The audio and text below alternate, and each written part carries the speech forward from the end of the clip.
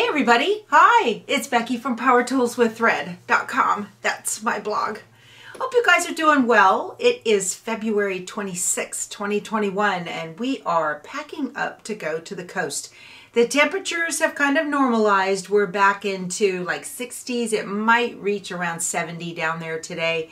So it's about 2.5 hours from us, so it's not too far of a drive. And we will be back on Sunday. But I just wanted to pop in and visit with you guys and tell you what I have got going on and what's come in the mail and all of that. First of all, I want to thank Annie. Annie, I got your lovely, it's a big mug rug. Anything, it could just sit right by my sewing machine during the season. It's just absolutely gorgeous. This is obviously an In the Hoop project. And you did a wonderful job on it, and I want to thank you very much, Annie. That's very nice. Thank you. And she included a sweet little, you know, you've got to have something sweet when you sew, right? It was very thoughtful of you. Thank you. I just love it. Absolutely love it. It just came in the mail yesterday, so it may have been lost somewhere if you meant for it to arrive by Valentine's Day, but that's very nice. I had mentioned in my last video, there is a online store, online fabric store, and it's called Reb's Fab Stash. Let me show you the top of the invoice so you guys can see what it looks like, what their little logo looks like, Reb's Fab Stash. I encourage you guys to go out and find this online shop and sign up for their emails. They send out emails all the time with new fabrics they're getting in and discounted fabrics and all of that. I have shopped with them many times, and I tell you, I'll put in an order and within 24 hours, I've got a notice that my shipment is on the way. It's crazy. They're very, very good at it. And of course, it's nice to always get a personalized thank you note. I highly prize that feature. But anyway, they had offered a Valentine's Day mystery scrap for $15.95. And I thought, meh, why not, right? Well, let me show you what came in. I love getting mystery bundles. It makes life exciting. I got their panels, and they have the cutest cats on them. And I actually got 2 of these. I don't know if they are the same. I'll have to look. These are just awesome. Check these guys out.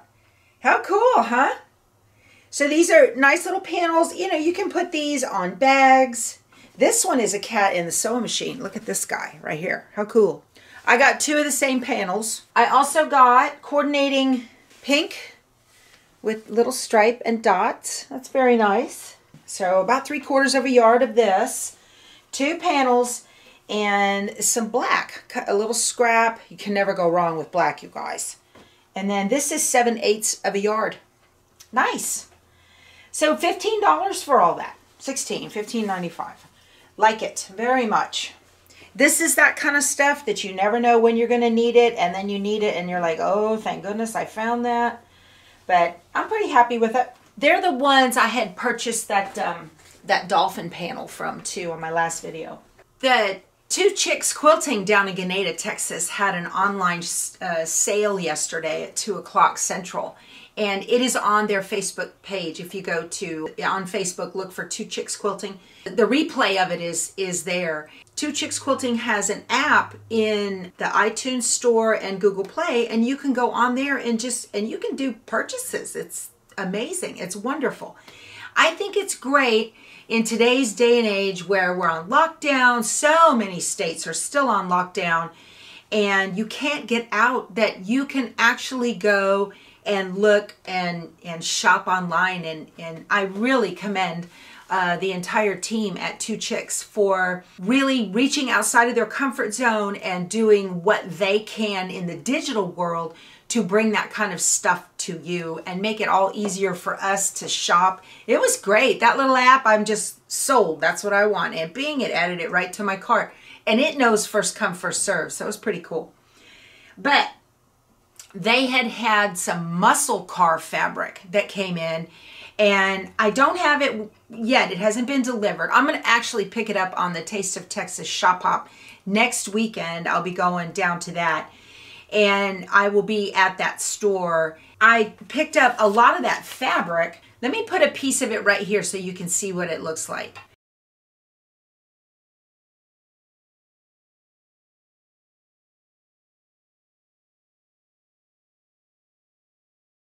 So I'm going to use Villa Rosa Designs grid work pattern to make this muscle car quilt.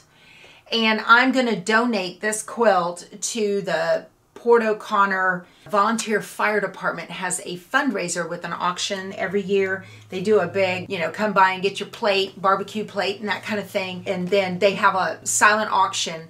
And I'm going to donate the muscle car quilt. I think that will do really well in there. That place is just loaded down with sport fishermen, so I'm sure there's some muscle car fans. So that, I'm looking forward to putting that together. It should be pretty simple when it comes in, because there was a panel with the muscle car fabric.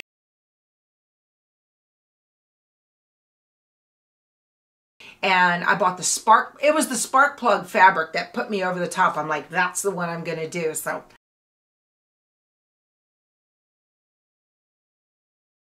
I'm really excited about getting that fabric in. That should be fun to put together.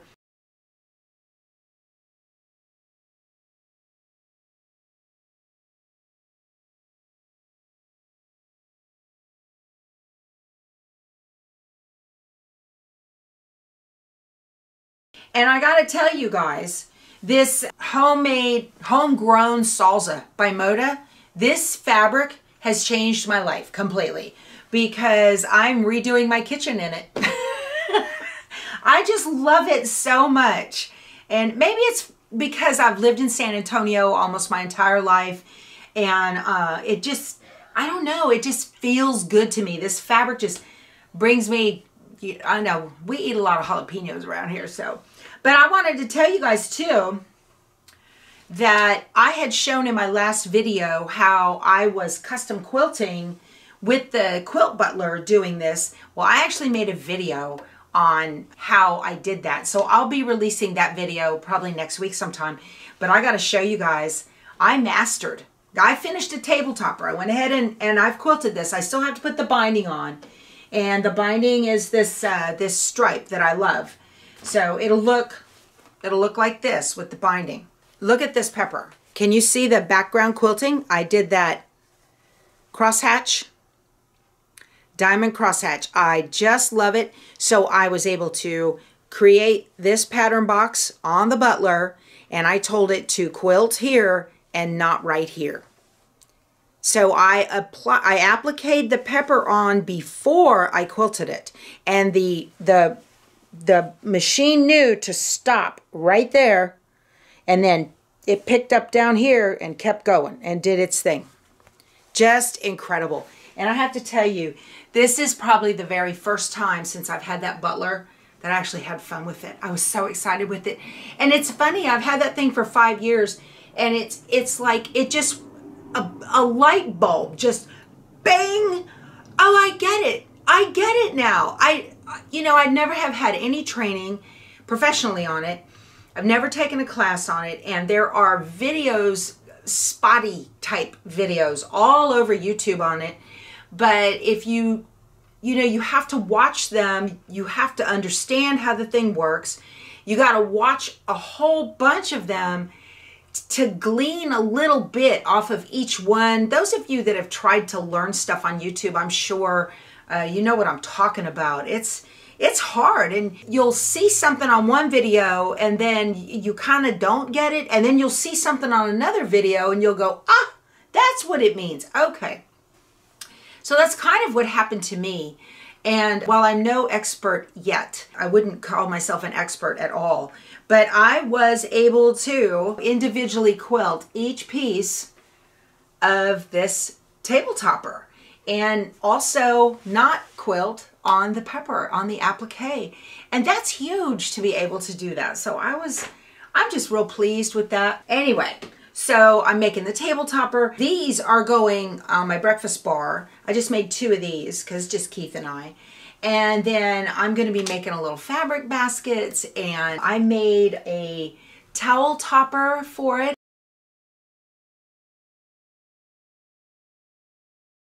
a video will be coming out on YouTube pretty soon for that. And I ordered more of this fabric because I'm going to change my window treatments. I'll have to show you guys when they're done. Earlier this month, Pat Sloan, and if you guys are unfamiliar with who Pat Sloan is, especially you embroiderers, she's like a rock star in the quilting world. And she's a pattern designer, fabric designer. She's got lots of books out. And Pat does a daily video on every day except Sunday. And in her daily video, it's real quick. It's just 8 to 10 minutes, maybe 11 or something like that. And she just goes through, she puts out a calendar every month, and then every day she talks a little bit about something having to do in the quilting world. And she'll bring you along and tell you about sew-alongs and everything. So if you are unfamiliar with her and you are interested in quilting, or maybe you're like, what is all that about? Or you've never had an interest in being a quilter, but now you're stuck home and you want something to do, I highly encourage you to check out her YouTube channel and just kind of follow along and listen, and you'll get a feel for how all of that works. Anyway, she's been very, very influential in my life when it comes in my quilting world. So one of the things, I digressed. Okay, so one of the things that she had talked about earlier this month was hanging your quilt and ideas about how to hang your quilt. And I wanted to show you guys something that I discovered at the Houston Quilt Festival. It was 2019, because we didn't have it in 2020 because of COVID. So this was 2019. I ran across this vendor, and it was a very nice gentleman, and I will link to that video right here, and you can see him do his entire demo on this product. But I want to show this to you guys. They are called Magnetic Invisible Quilt Hangers. This is what the product is called. And there are 5 magnets in here. Very, very strong magnets. And they come with command strips. So you put the command strip on the back of the metal. I'll take one out and show you. These are great too if you're in an RV and you want to hang a quilt. These are great because you're not going to ruin the walls on the RV. So it comes with a full set of instructions. It comes with a whole bunch of these command strips. So you put the command strip. These are strong, you guys, real strong. You put the command strip on the back part of this. And then it has a very, very strong magnet on here. And this moves. You can remove it, and I mean, it is strong. 3 of these will hold a king-size quilt. Well, how does that work, right? Let me show you. So what you do, and this is wonderful, especially if you don't want to put a sleeve on the back of your quilt. I like sleeves, so by the time I'm done with a quilt, the last thing I want to do is continue on with a sleeve. But these are awesome. I'm going to link to these below. If you want to get some, please use my links. I'm a poor retiree now. I need every little penny. Anyway, that was a shameless plug. So what you can do with these on the back of my placemat here, as an example, you can take safety pins, big safety pins, like I've done right here, okay? See the big safety pins? And you go get flat steel rods. I've got a couple of these. This one's real long, but you can cut them to whatever size. And he even recommends cutting a long one in a couple of pieces, and then you can tape them together if you want. But what you do is you just slide the bar through. You can get this bar at Home Depot or Lowe's. Slide the bar through your safety pins, okay? Like this. And then this bar, we'll pretend that it's not hanging out here, okay? So now your quilt is hanging by safety pins. Let me put this. I want to show you guys. Okay, so now your quilt is hanging by safety pins. There's your command strip on the back that is on the side of your wall. Right? Look at that. These things are strong, y'all. Of course, you would move your safety pins down a little lower. Okay, so now your quilt's going to hang by command strips with this bar. And look how straight it is. It doesn't droop because you can put as many safety pins as you want in here. Look at that. and they'll just hang up there. So 2 of these will hold a twin size quilt, 3 will hold a king. You can put up as many as you need, but these things are amazing, and they are a great, great way to hang quilts if you don't want to put a sleeve on your quilt. Again, those are called magnetic invisible quilt hangers. And then even if you don't have a rod like this, if you don't have a rod, and he shows in his demo, you can go and just get those little cheap metal tension rods like they have at Walmart. You can use those too. It doesn't leave any marks on your walls. This product is fabulous. And if you guys haven't tried it, I recommend it. They're not inexpensive, but you can move them anywhere. I'm sure everybody is aware Missouri Star Quilt Company has a daily deal that they put out every day. And I think that changes midnight-ish. And it's a deeply discounted product. And then Fat Quarter Shop also does a flash sale, and that changes every day at 8 a.m. Central. So the other day they had one, and they had a spool of, this is all-purpose polyester thread. I don't know who makes it. Who makes it? Wonderful. So I snagged that. I'm a huge fan of polyester thread because my piecing machine is not a fan of cotton thread. So I like that. And then in keeping with talking about how to hang your quilt, this product has been out for a while, and it is called Quilter's Hang Up. Let me get it out of the package. And all it is a sleeve. It's 3 yards of what we would call regulation quilt sleeve. You can use it in shows, but the lady who created it, she owns a quilt shop, quilter herself and everything. And like I said, who wants to fiddle around with a sleeve? So if you want sleeves, this is real nice. It says, let us help you finish your quilt. Easy to use, saves time. Regulation size of 4 inches tall. Available in unbleached muslin or black. And this one's unbleached muslin. You can see right there is a little piece of the fabric. So all it is a quilt sleeve. That's all it is.